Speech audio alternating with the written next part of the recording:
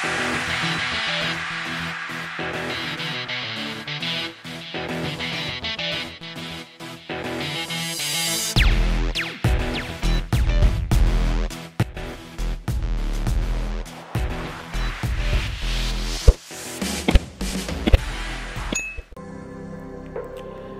have made several videos related to engine requirement of Indian Navy, and if we recap the two key takeaways, which are the number of engines and dependency on the foreign countries. The Indian Navy vessels have requirement of more than 130 marine engines with some spares. At present, they are heavily dependent on Ukraine's engine.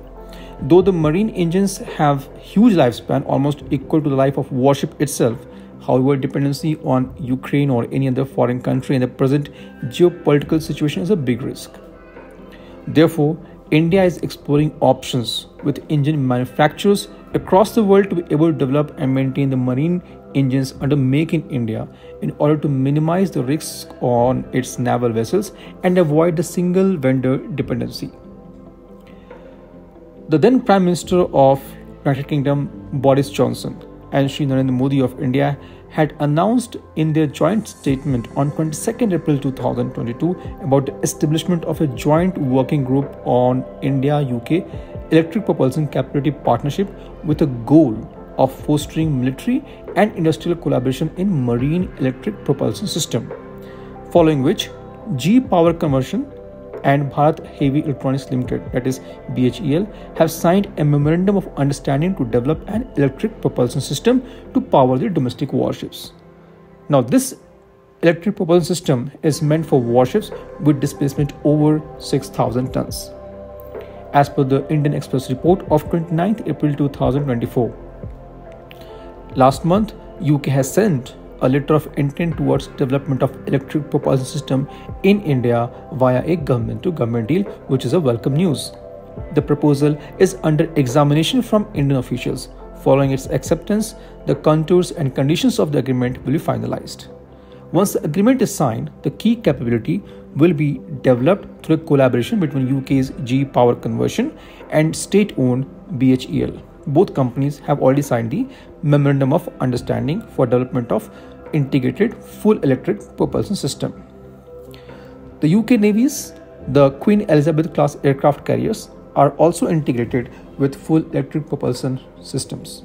In India, it is learned that system will be first tested on landing platform docks and next generation destroyers. Back in February 2021, GRSE has also signed a MOU with GE Power Conversion, and this MOU was another stepping stone to leverage the technology expertise of GE Power Conversion and GRSE and drive the synergy to design electric and hybrid propulsion system for the future commercial and naval vessels building projects. GRSE has delivered the high-end warship ranging from fast patrol vessels, survey vessels, frigates and anti-submarine warfare corvettes to Indian Navy and Coast Guard. Now, talking about the capabilities of GE Power Conversion, it is pioneer in the field of integrated full electric and hybrid propulsion system for commercial as well as the military naval vessels globally, with equipment installed on some of the latest platforms of US Navy and Royal Navy of UK, including the Queen Elizabeth class of aircraft carrier. With around 1,500 global ship references, GE Power Conversion has massive experience in vessel power, energy, control operations, and many more technology designs and know-how to deliver flexible and reliable solution for integrated full electric and hybrid propulsion system.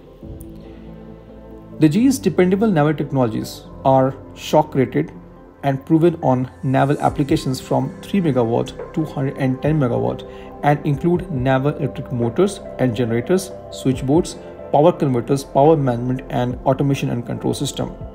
The 110 MW of power is required to drive the Queen Elizabeth class of aircraft carriers. These systems provide flexibility in selection and layout of power generation equipment and drive elements with enhancement of stealth features and fuel efficiency. Keeping in mind the mature state of technology and potential of integration, electric propulsion has been identified as a key technology for Indian Navy on the new construction platforms. This was today's update. Please let us know your views on this in comment section. If you like the video, do not forget to like, share and subscribe. With this, I would like to say goodbye and Jai Hind.